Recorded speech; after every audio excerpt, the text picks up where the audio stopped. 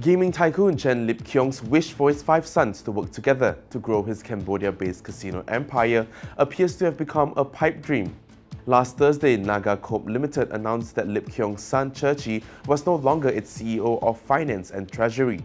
According to a filing with the Hong Kong Stock Exchange, Cherchi will also cease to be the director of Naga Group Global Limited and NagaCorp Limited. NagaCorp said that apart from the possible disagreement over his termination, Cherchi had no other disagreement with the board. Lip Keong's second son, Yifon, was redesignated as CEO of NagaCorp Group after the tycoon passed away in December last year.